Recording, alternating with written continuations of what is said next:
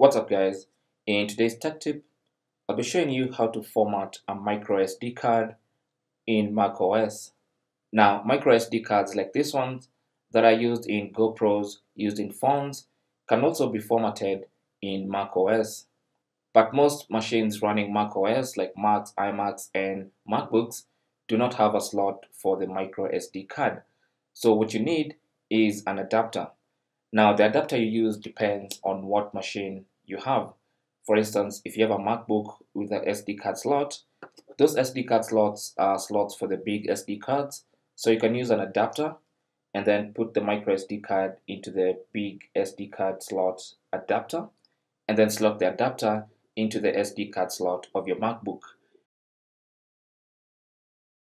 Now, if you have a Mac or an iMac that does not have the SD card slot, then you can use any USB type A or USB type C adapter like this one.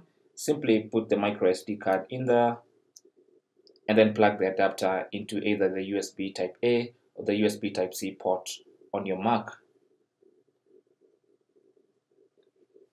And once you plug it in and plug it in correctly, it should appear on your desktop. Now, as you can see, our micro SD card has no name, but I would like to advise you to name it first before we go into disk utility to try and format it. So right click on it, select rename. There you go, I just renamed mine to GoPro SD. You can give it any name you want. Now, one other thing, you might also want to get extra info about your SD card, your micro SD card. So right click again and select get info. So as you can see, the name is up there intact.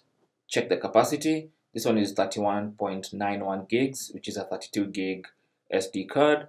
And also check the file system. Ours is MS-DOS FAT32 in brackets. So this information will help you locate the SD card better in disk utility. And that's for people with multiple SD cards and external drives and internal drives in the machine.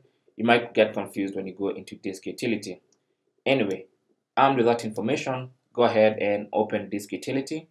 The easiest way to do this is obviously Spotlight. So click on Spotlight and then search disk utility.